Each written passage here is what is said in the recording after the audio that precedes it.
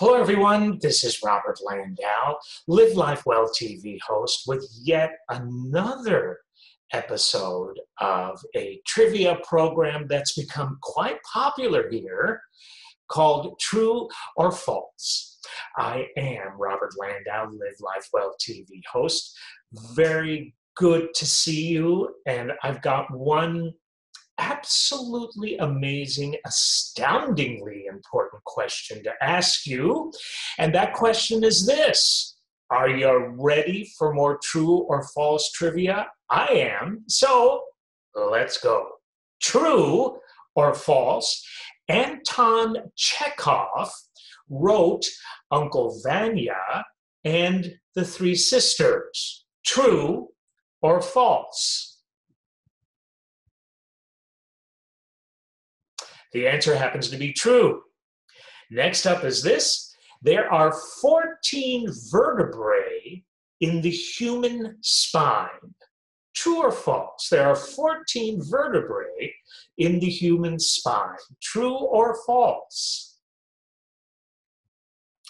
The answer to that happens to be false, and here's why. There happen to be no less than 34 vertebrae in the human spine. Did you know that you, yes, you have no less than 34 vertebrae in your spine? Wow. Next up is this: true or false? Sherlock Holmes first said "elementary, my dear Watson" in The Hound of the Baskervilles. True or false? Sherlock Holmes first said "elementary, my dear Watson" in The Hound of the Baskervilles. What do you think? True? False? True? False? True? False? The answer to that, believe it or not, happens to be false. Sherlock Holmes never said "elementary, my dear Watson." Wherever "elementary, my dear Watson" came from, though, it did not originate with Sir Arthur Conan Doyle, but rather, like so many other now familiar aspects of the Holmes legend, with others who kind of extended and embellished the portrait originally drawn by Doyle of Sherlock Holmes. It could have been added kind of along the way, culturally, after the fact. This truly could have come from plays that had been written about Sherlock Holmes and such, but Sir Arthur Conan Doyle never gave Holmes a line like that in works such as The Hound of the Baskervilles. Interesting. Next up, true or false? Scout was the name of the Lone Ranger's horse.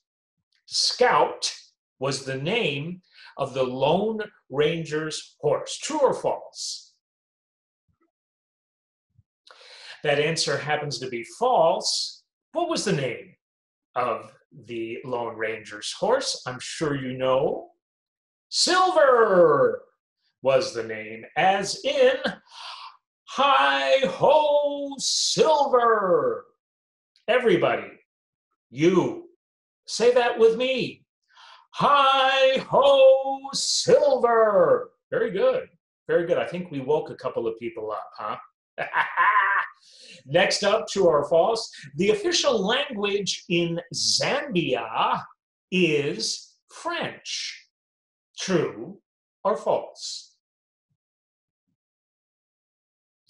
That happens to be false. The official language in Zambia is English. Even though there are no less than 7 official vernacular languages in Zambia, and they are, you ready? Let's see if I can get through this: Bemba, Nyanja, Lodzi, Tonga, Luvale, Lunda, and Kaonde. Wait, 7. Everybody, repeat after me.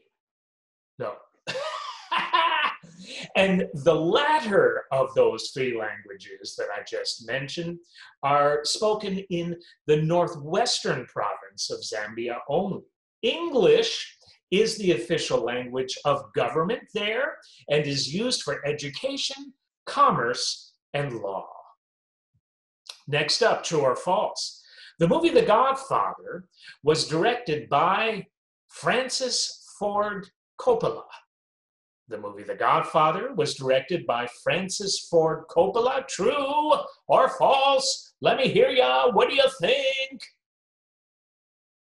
I think you got that right. True. Here, actually, before we continue, are some fun facts that you might not have already known about the famous films called The Godfather, because it was a series of them, sequels too. The film, the original Godfather, was the highest grossing film of 1972, and for a time was the highest grossing film ever made. That is how incredibly popular it was and still continues to be. Have you seen it?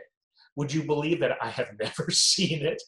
I was cruise directing on ships in those days. Actually, it was even before I went to ships. I wonder why I never saw The Godfather. Huh, interesting, but I bet you might have. Also, did you know that The Godfather is widely regarded as one of the greatest films in world cinema and one of the most influential, especially in the gangster genre? Ugh. Did you know that The Godfather, despite being a best-selling novel, was not a hot property when Paramount Studios decided to make it into a film? In fact, 12 directors turned down the project. 12.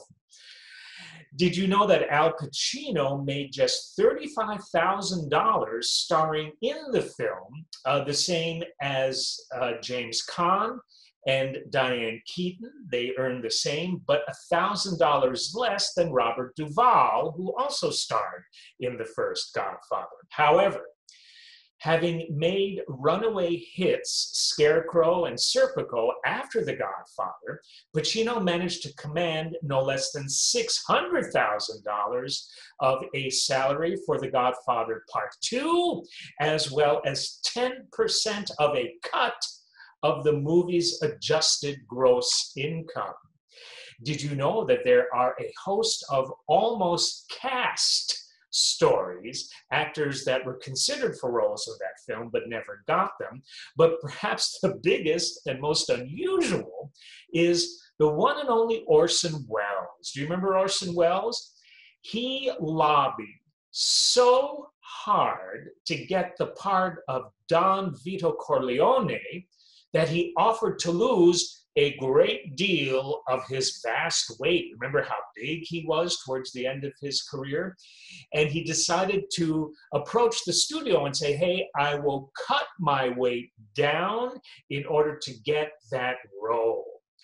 Francis Ford Coppola, the director of The Godfather, who happened to have been a huge Orson Welles fan, had to turn him down because Coppola's mind was already fixed and set on Marlon Brando to play that role. Couple more before we get back to true and false. Did you know that Paramount, concerning The Godfather, wanted the movie to appeal to a wider audience, so they hired a violence coach? Yes, they hired a violence coach to help add more blood and guts and bruises to the picture to appeal to people who want more blood and guts and bruises when they go to see the movies. Don't you just love Hollywood? And finally, Marlon Brando wanted to make Don Corleone look like a bulldog, so to that end, he stuffed his cheeks with cotton and wool for his audition for the role. For actual filming, he wore a mouthpiece made by a dentist, and this appliance is actually on display in the American Museum of the Moving Image in Queens, New York. I think it is well worth, when things clear up, that you take a trip to Queens, New York to see the mouthpiece that a dentist made for Marlon Brando to make him look like a bulldog when he played the role in The Godfather. That's on display in the museum. And when you see it, take a picture of it for me. I'm just fascinated with that. No, I'm not. I'm lying to you. Anyway, sorry for the detour. I hope you found that little detour interesting, but let's get back to the matters at hand, which happens to be more fun, amazing, astounding, true or false questions. Next up, true or false, Cole Porter composed the musical Annie Get Your Gun. True or false, Cole Porter composed the musical Annie Get Your Gun.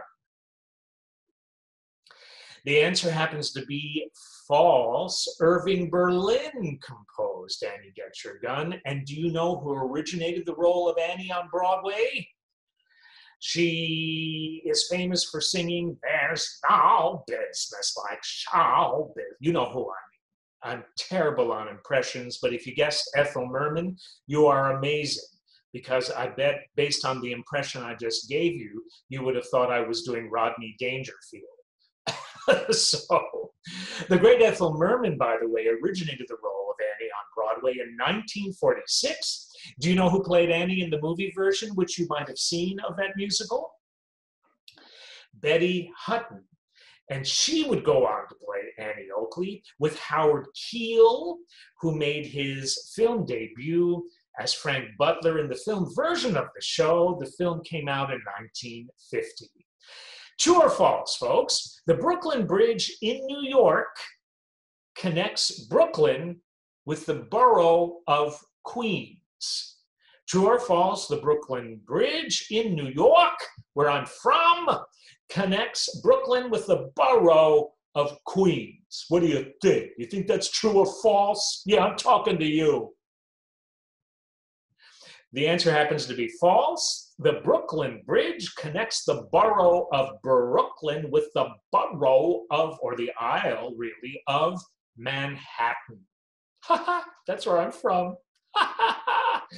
Yeah, I'm pretty much a true New Yorker. Loud, boisterous, mostly unafraid, and sometimes obnoxious. Me? Obnoxious? No! Next up, Michelangelo designed the uniforms of the Vatican's Swiss National Guard.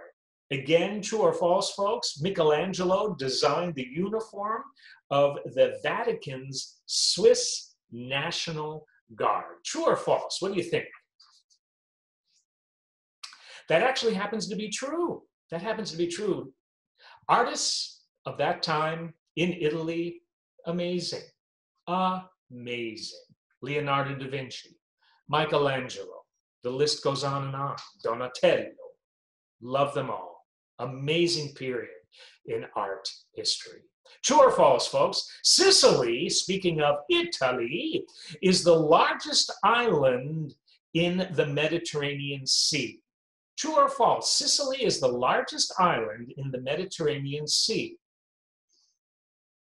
That happens to be true. True. True or false? Vilnius is the capital of Lithuania. True or false? Vilnius is the capital of Lithuania. The answer happens to be true. Very good. True. True or false? In 1959, Golda Meir became the first female prime minister of Israel.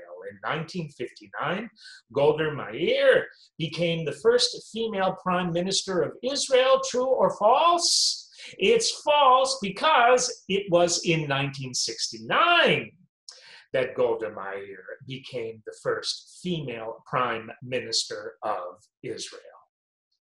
True or false? Buddy Rich was Benny Goodman's most famous drummer in the Benny Goodman Orchestra. True or false? Buddy Rich was Benny Goodman's most famous drummer in the one and only Benny Goodman Orchestra. That answer happens to be false. I bet some of you know who Benny Goodman's prized drummer was. And if you don't, the initials are GK. GK. Gene Krupa. Gene Krupa, who shot to fame and stardom when Benny and his orchestra were playing an amazing, historic, iconic, all-jazz concert at New York City's Carnegie Hall.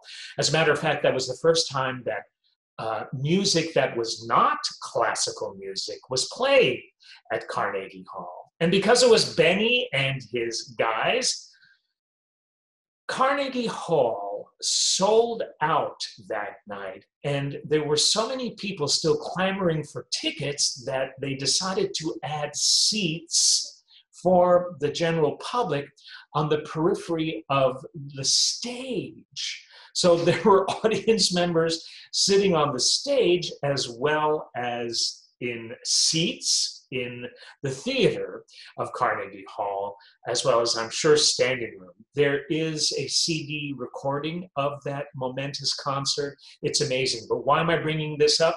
Because when the band was playing Sing, Sing, Sing, you remember that one? Sing, Sing, Sing? Gene Krupa took an extended drum solo that was so amazing. He improv'd it, and it was so amazing that he shot to stardom and eventually left Benny to form a band of his own. Gene Krupa was amazing. I'm going to do a lecture on him soon. So check this channel for that.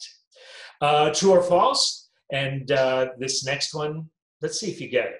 True or false, St. Patrick's Day is always in February. I think you know that that's false.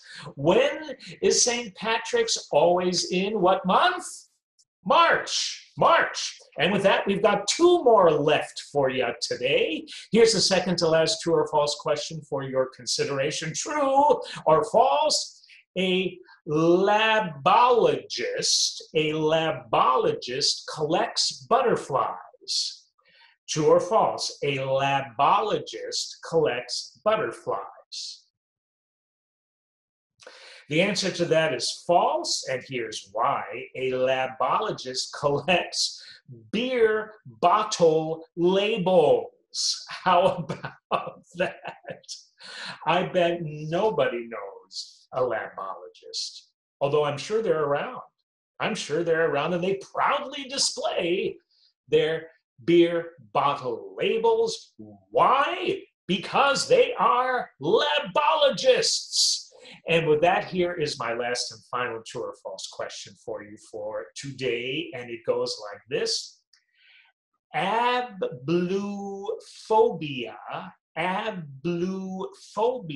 is the fear of the color blue.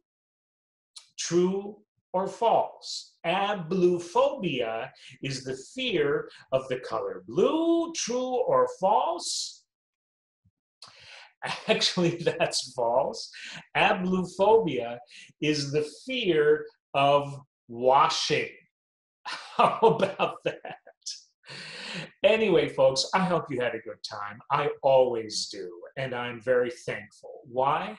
Because you decided to join me for this episode. With that said and done, I look forward to seeing you on future episodes of not only this show, but all shows here on Live Life Well TV. Why? Because they have been created just for you. So don't only watch this show time after time, get your activity director, or you take a look at some of the other wonderful shows that are on this channel. They are here for you. And with that said and done, Thank you for being here. This has been Robert Landau, Live Life Well TV host. Until next time. And that ain't false. It's true.